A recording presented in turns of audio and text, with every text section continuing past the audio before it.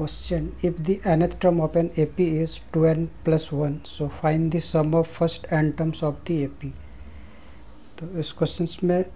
AP के nth term given दिया हुआ है, means an is equal to 2n plus 1 और हमें फाइंड करना है Sn।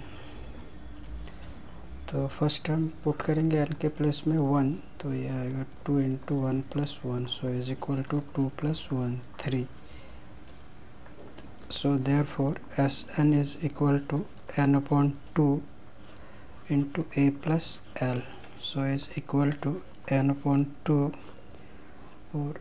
फर्स्ट टर्म जो है 3 है उसी को हम a बोलते हैं, तो ये हो गया 3, और l an को लास्ट टर्म बोला जाता है, सो 2n plus 1, so is equal to n by 2 2n plus 4, so is equal to n upon 2, इसमें 2 कॉमन है, सो n अपॉन 2, 2 से 2 cancel, so is equal to n square plus 2n answer.